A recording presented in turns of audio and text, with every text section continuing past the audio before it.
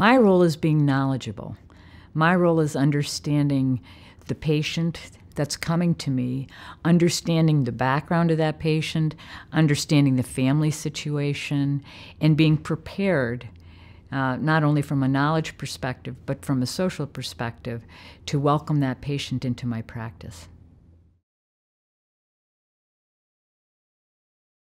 Well, I think it's education of the neurologist who's going to accept the care of the patient.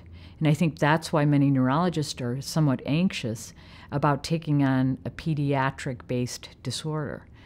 So the neurologist has to do their homework as well, if it's not going to be with an expert in that field. That's a key element.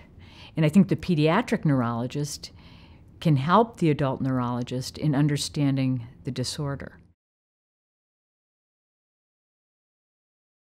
Smoothing out the bumps is not that easy. If you're prepared, it's much simpler. So for me, I believe in communication.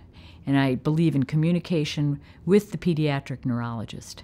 I just don't want all of a sudden to have someone that I don't know who's transferring care, show up at on my doorstep and I'm supposed to take care of them. So prior to having any interaction with the family or with the patient, I think it's critical that you have an interaction with the pediatric neurologist. And I'm not just talking email.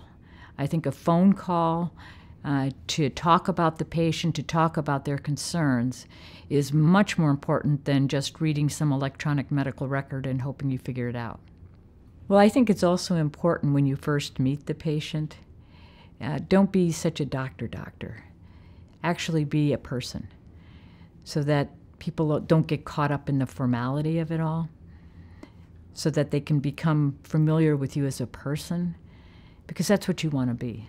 You want to be their doctor, but you also want to be a person to them.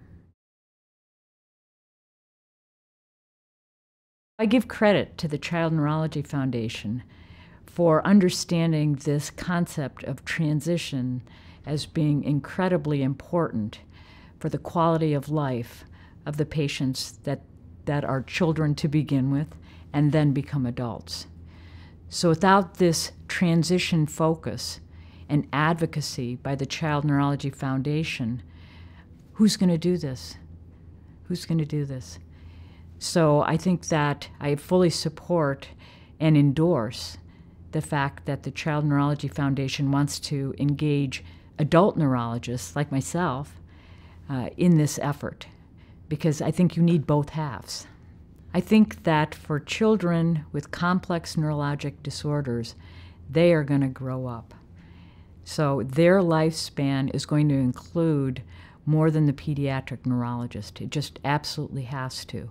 And it's critical that adult neurologists understand the problems that face children with complex neurologic problems as they grow into adulthood.